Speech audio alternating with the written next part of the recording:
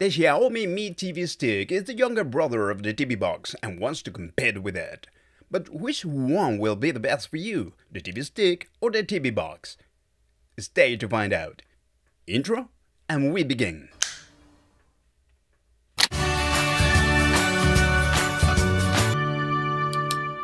Hello friends, if you've seen my previous videos, then you already know the advantages that the Android TV operating system offers you, and personally it is my first choice in a Smart TV.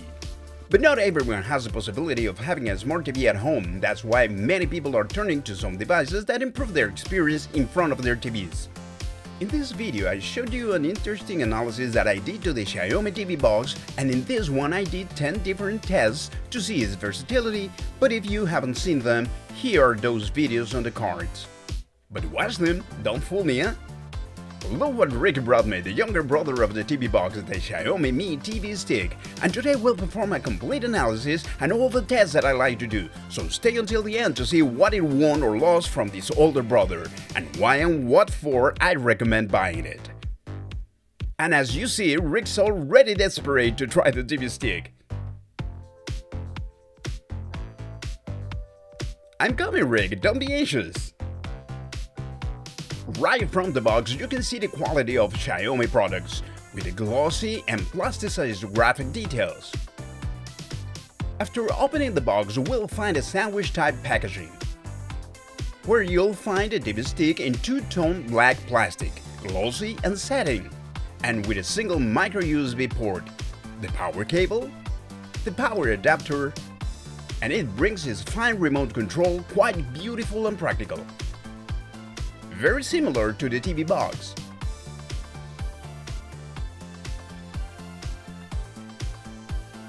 And these are all the components in the box. The TV Stick doesn't compete with the TV box since it has fewer resources, and that's why it's cheaper. Its main objective is streaming and reproduction of content, and it does it very well. But it's not for demanding users. On regards its older brother, the Mi Box S, the specifications of the TV Sticks are as follows. A 4-core processor, but an older version is the Amlogic S805Y. It only has 1 GB of RAM, 80 GB of storage, but without possibility of expanding because it has no ports. And it can only handle a maximum resolution of 1920 by 1080, that is Full HD at 60 Hz. In this channel, it's very important to check the quality of the components, so I opened my TV Stick to see how it is built. With a little force opening, it's very simple. It is just a matter of removing the top cover and that's it. We must remove the connector from the Wi-Fi antenna to be able to completely remove the card, and this is all the mystery that the Xiaomi TV Stick contains. This black box is aluminum and serves as a heatsink for the processor. This is a Bluetooth and Wi-Fi communications chip, its antenna output, and a small LED that indicates that the stick is on. Although it's true the TV Stick doesn't have many resources, it's incredible they integrate all that technology and an operating system in a small 1x3-inch card. For the price, it is enough to resurrect an old television. Now let's install it. Which is very easy since it only has a single micro USB input and the other end will go directly to an HDMI port on our television, although Rick recommends to do it lateral so it doesn't collide with the wall. Then we just plug in the power adapter. And we can go to the settings. Setting up the TV Stick is very easy, just pair the Bluetooth remote, choose our language, and if our country doesn't appear in region, choose one with the same time zone. If you want, you can configure your TV Stick with your phone, but this time I won't do it. That's why first I'll get connected to my Wi-Fi network. Then it will ask you to log in with your Google account. Here you will have two options, using your cell phone or your remote control. If you choose your cell phone, you must enter this code on that web page, or doing it with the remote control, you must enter from your TV screen. And if you activated the security in your account, you will receive a validation to your cell phone. From here, you have to accept all the following screens to complete the configuration. You can even remove some pre-installed applications you don't want to have. Finally, the wizard will start and you just have to click accept the terms and conditions and voila! You already have the TV stick running Android TV on your TV. First thing you should do is going into information and verify which version of Android TV your TV stick arrived with. As you'll see, mine is version 9. Then you've got to look for updates, and curiously there is a system update. But don't get excited, it's not version 10 of Android TV, it's only an update of the kernel and the security patch of Android, but still do it for the system to work better. After updating and restarting, if we go back into information, we'll see that we still have Android TV 9. But the patch and kernel are now recent.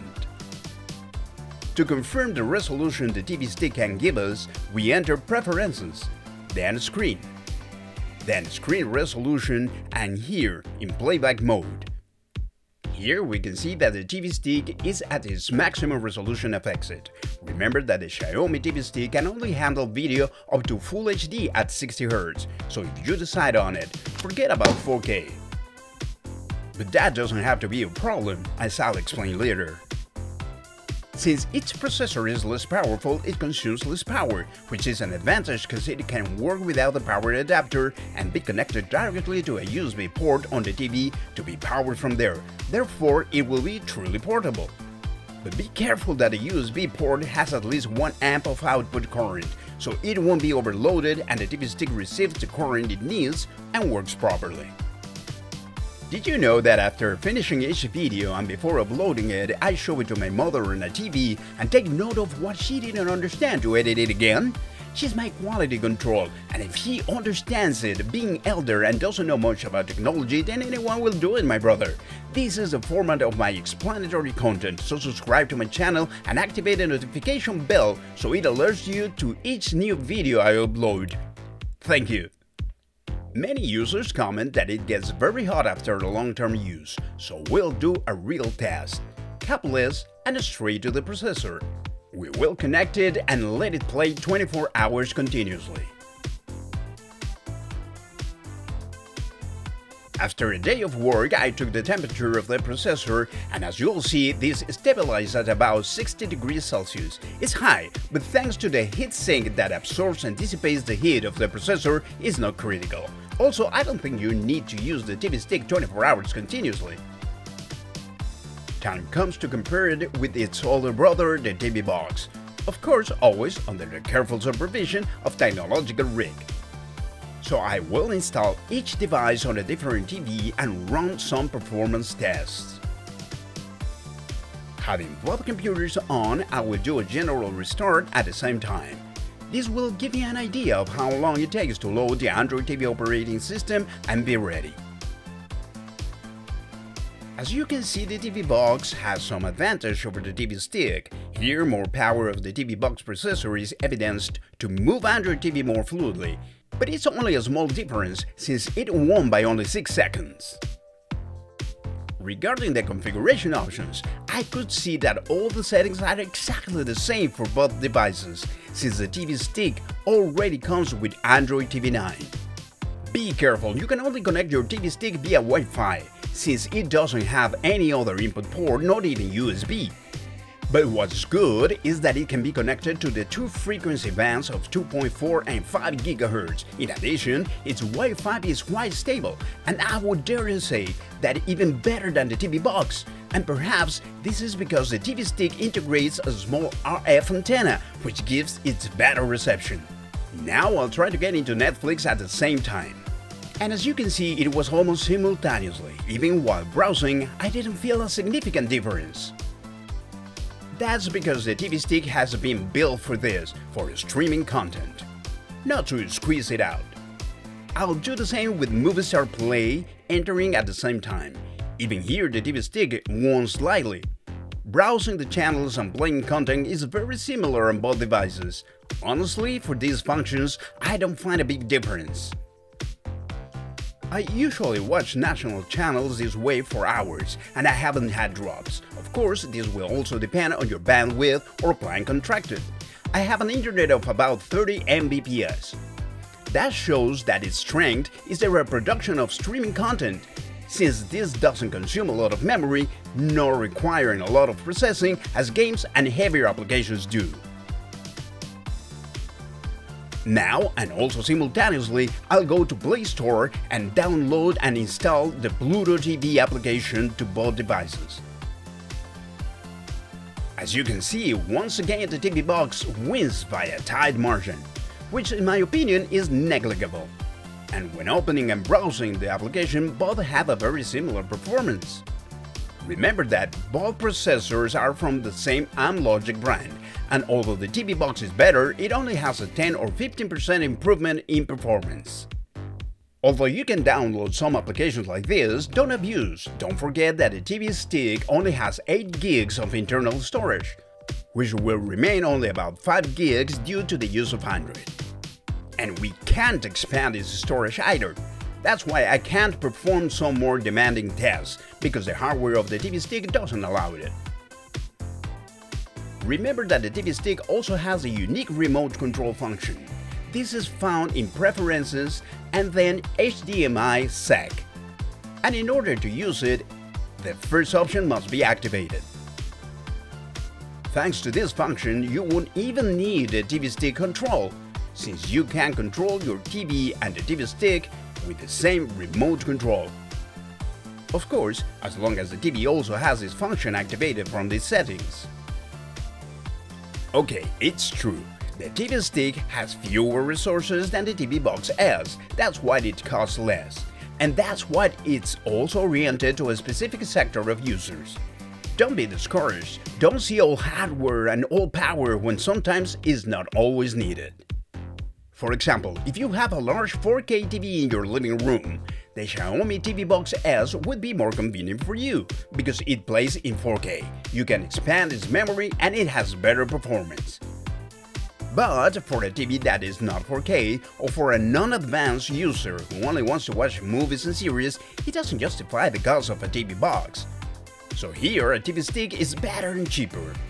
That lets you to watch content from YouTube, Netflix, Movistar Play, DirecTV Go, IPTV channels, or any streaming service, because that is its strength.